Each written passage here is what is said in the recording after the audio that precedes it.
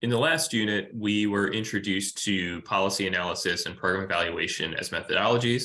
We looked at why policies exist and why programs exist, and we examined the role of values and normative statements in the work that we do. We even went so far as to draft some normative statements of what we believe should be the desired end state for some problem that we aim to solve in this course.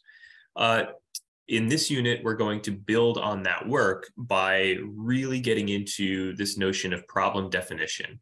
And I want to start by just describing a way to think about problems in our work that is going to help us really try to address them. So the conception that we're going to use of problems for our work is going to be a misalignment between the desired end state that we've defined and the reality that we observe.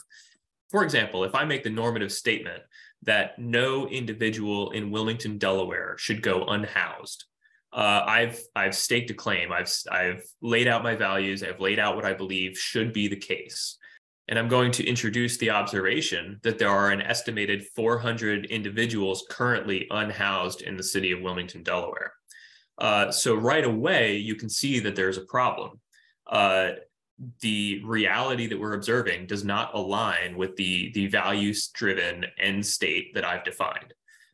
So therefore, the problem statement will be that there are too many people in Wilmington, Delaware who are unhoused.